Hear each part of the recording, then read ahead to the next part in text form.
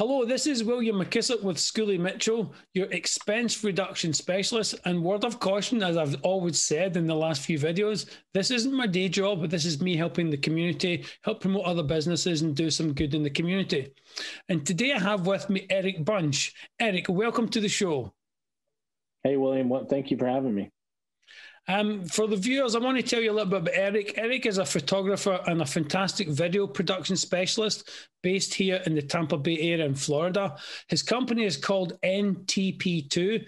So, Eric, as a first question, tell me, what does NTP stand for and where does that name come from? So I actually got started in the photography industry in sales and product sales. And so my grandfather started an independent photography store in 1972, and he actually worked at one in downtown Tampa. It was called Tampa Photography.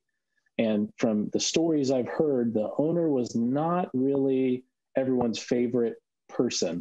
My grandfather was favored amongst all the clients. And so the owner made my grandfather mad enough one day where he went out and he went and bought his own property, and he started North Tampa Photography, and Tampa Photography closed within 2 years.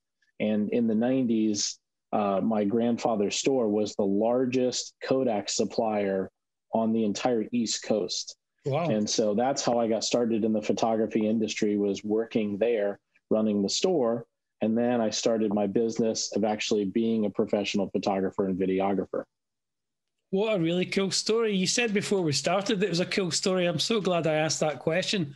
So, Eric, tell me a little bit more about what you do as a video production specialist. Explain to any viewers how it works. Yeah, so it's basically divided into two divisions. So there's the commercial side, and then there's the personal side. So commercial side is headshots, marketing material, social media, product shots, maybe corporate events, award ceremonies. And then the personal side is family portraits, weddings, anniversaries, senior portraits, any kind of moment where they want that captured. So that's the two different divisions that I do. So what does the process look like from hiring your services to actually producing the materials, whether it be commercial or residential? Explain what that looks like right from the start into the end product. You know, I have a process that I like to do as far as how I take the clients through the process, but really with constantly things that are adapting and technology adapting.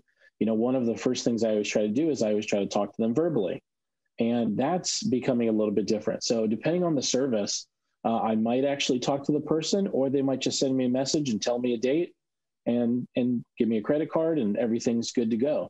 But on the business side, on the branding side, which is where I spend a lot of my time these days, is basically the process is they reach out to me.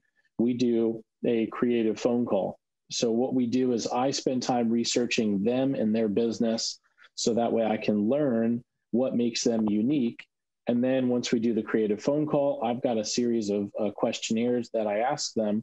And then that helps me to identify what their target market is, who's their best client, what part of town do they want to focus on, what kind of impression do they want to make on the community. And so that helps me with scheduling these different locations, and whether it's a photography session or video, then I know where we need to do that at.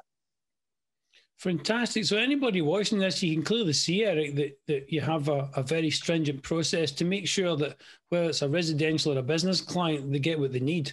And that's very important. Actually taking care of the customer, making sure that they get that service at the end result that they're looking for. So you touched on residential and commercial. Obviously you do both, but what's the kind of percentage? What's that mix of residential and commercial, or is it fairly even? Tell the viewers a little bit more, please. It's not even majority of it, because you figure a lot of the residential side, the personal services, is going to happen on the weekends, versus the commercial, the corporate, that's happening Monday through Friday. So it's about a 60 to 40% split. I spend most of my Monday through Friday working with corporate clients and commercial clients, working on their material, their videos, their headshots, their photo sessions. And then on the weekends, like a wedding, I refer to it my side hustle, because I enjoy doing weddings, which I commonly get told, oh, you're kind of weird for enjoying it. Like, I like the fast pace. I like the challenge of it. And that's what really keeps me on my toes. And I find that's where some of my best work comes out, is when I'm being tested, either a fast paced environment or something I haven't done before and I'm not as familiar with. So that's normally what I enjoy. So yeah, it's about a 60-40 split. Okay. So, I mean, that's amazing that you do have quite a range of services, and obviously 60-40 split commercial residential. So anybody watching this, please get in touch with Eric. You can see his details underneath his portion of the video. Reach out. He's one of the nicest guys you'll ever meet as well. And on that basis, Eric, I wanted to say about being a nice guy. You do some work in the community, similar to what I'm doing here, helping promote other businesses. Can you tell the viewers a little bit more about yourself and what you're doing in the community? Yeah, so I tried to give back as much as I can. My dominant behavioral style is and personality styles, I like to give back. So I try to do that as much as possible. If I could, I would do it all day, every day. But somewhere along the line, my wife says, "Hey, you got to take care of these bills." So what I get involved is I'm doing a lot of videos similar to what you're doing with your show. People have been reaching out. They say, hey, you've got a presence on social media. Would you please interview me and do this? And since the kind of the start of the pandemic, I had actually started a couple of Facebook groups just to surround ourselves with positivity. And so I spend some time connecting people with that. And then I also serve on the board for the Tampa Firefighters Museum. My brother was a Tampa firefighter.